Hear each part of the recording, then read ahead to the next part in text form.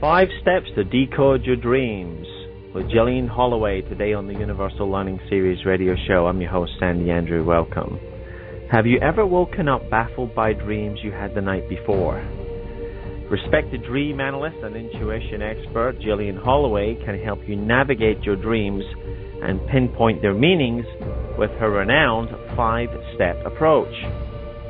Unlike dream dictionaries that merely define symbols, the book 5 Steps to Decode Your Dreams provides you with a method you can use to uncover how powerful your dreams truly are and how you can positively apply these messages in your dreams to everyday life. The book is designed as a quick guide, but a fairly proven one for students and newcomers to dream studies. It has been used in part by teachers in universities and high schools. It teaches people how to ask questions of themselves and others, how to think symbolically, and explains why dreams tend to have certain qualities that are so puzzling. Gillian Holloway has a PhD in psychology and has been working with dream analysis for more than 20 years. Gillian teaches college courses in dream psychology, nightmares, and intuition at Melhurst University in Portland, Oregon. Please visit Gillian's website at lifetracks.com.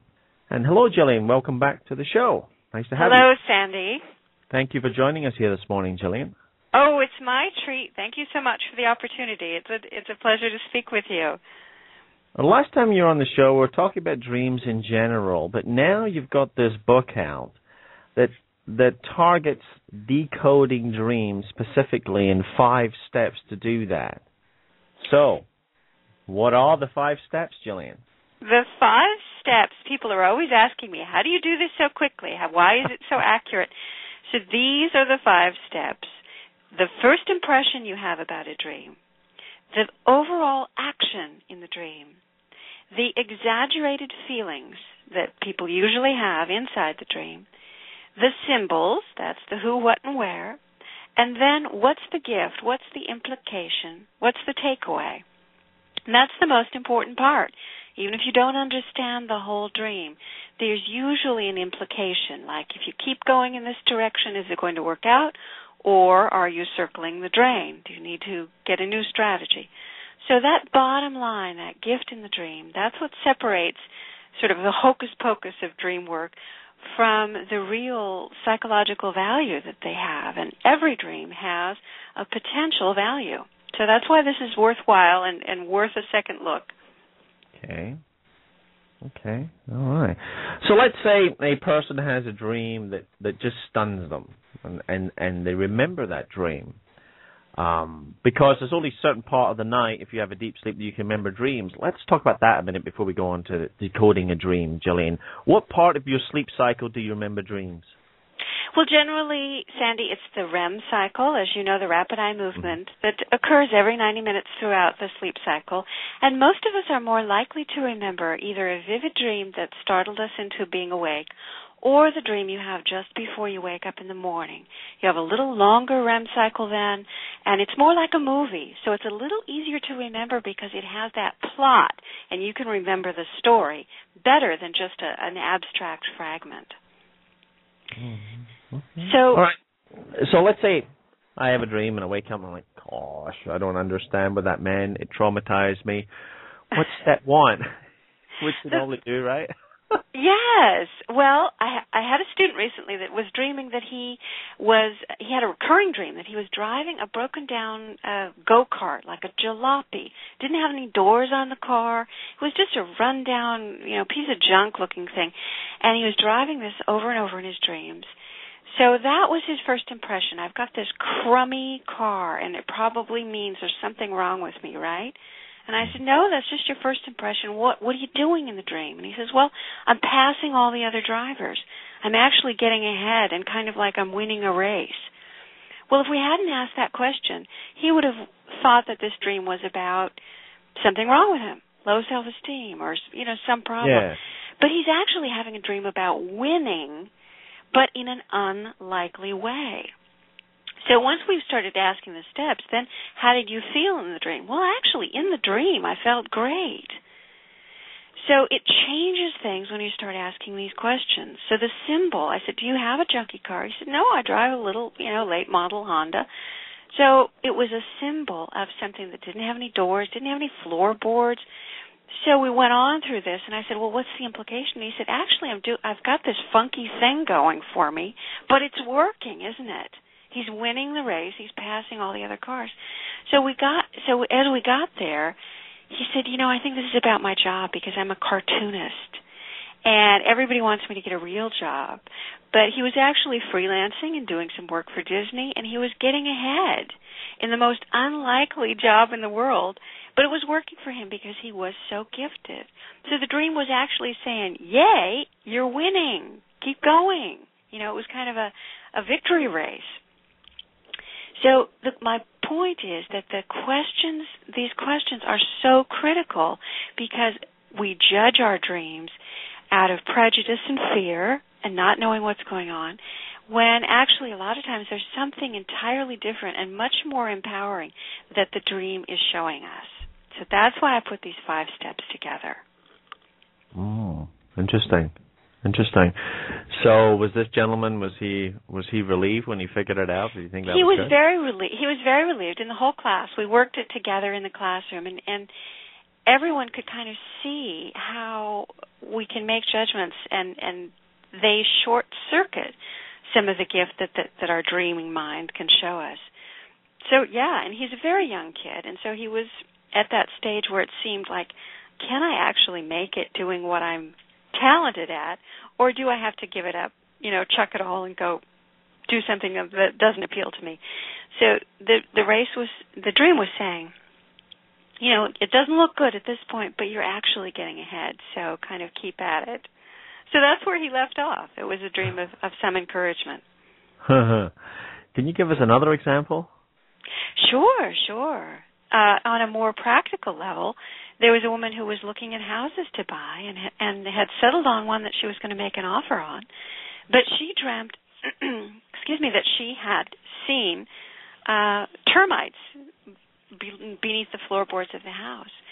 And it turned out that upon inspection that there was not termites, but there was some kind of dry rot or something wrong with the foundation of the house.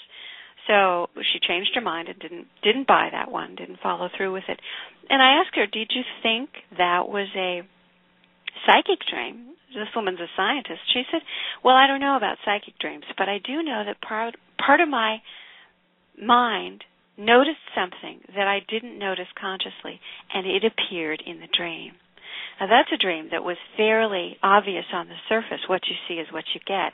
So we didn't have to ask as much about the 5 steps, but that's an example of how they can be practical as well as psychological. That is a good example. Do you have any examples where the person does not see it on the surface, consciously or unconsciously? Sure.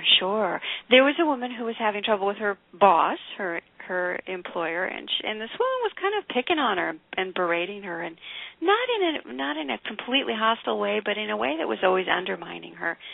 She was getting more intimidated, and she was having dreams about her grandmother, who had been also kind of a bossy person. It's so often the case we work with people who are like family members. It's like we're repeating a cycle.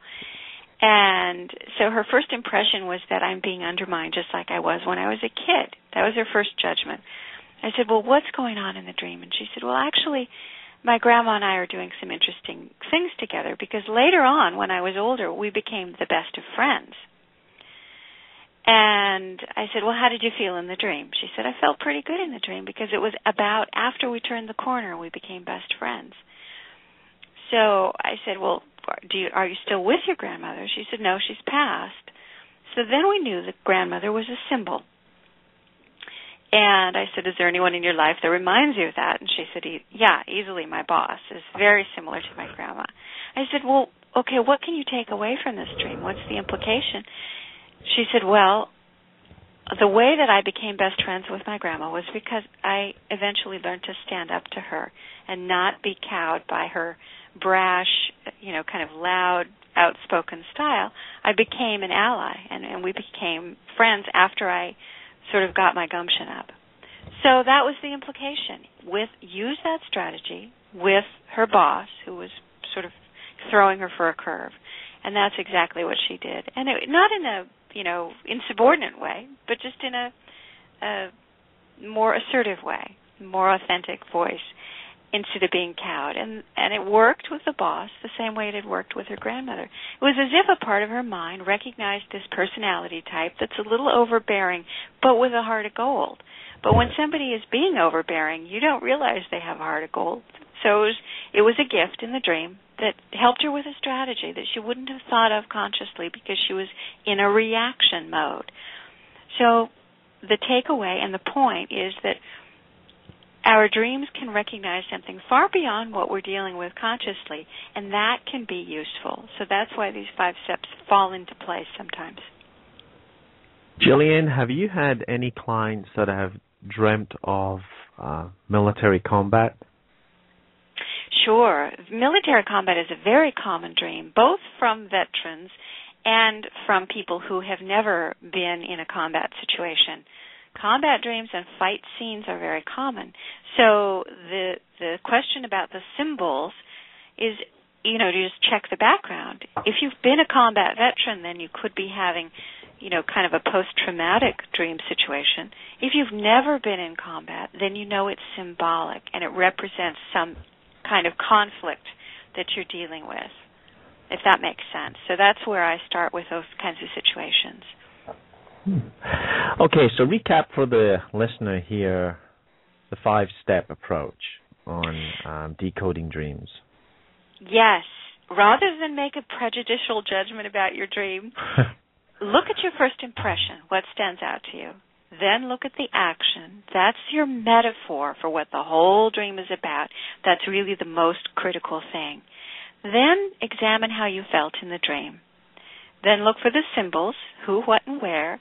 See if they make sense logically. If it's not logical, it's symbolic.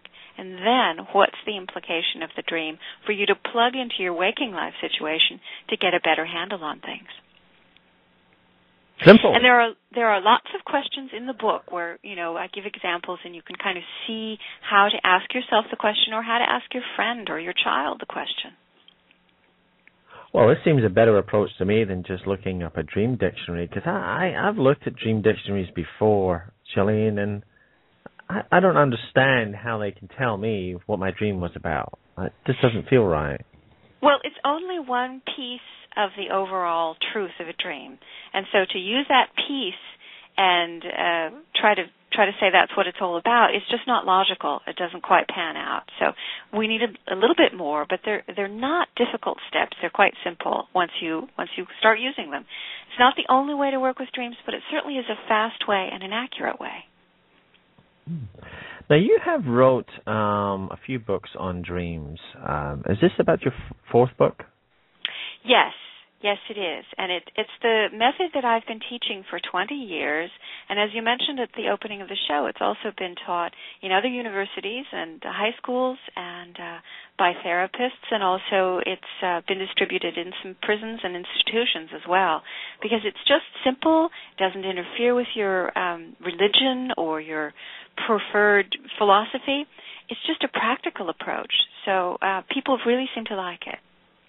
That's great. How many pages in a book? It's quite small. It's a nice little handbook size. I think it's just 160 pages or so, and it's in all the bookstores now, and it's also available online, of course. When was it released, Gillian? It's just out, Sandy. It came out the first of the month, and it's been available. Pieces of it have been available in different forms before, but it's all together now. And it also talks about if you've got friends and you want to start a little dream discussion group, how to go about that, and what's the best way to approach that. So it's got something for everyone who wants to work with dreams, or if you're just starting out. Sounds good. I mean, dreams really are a big puzzle, and we all experience them every night. Right. Well, it's one thing to understand your dream. It can be so useful, and it's also understanding yourself.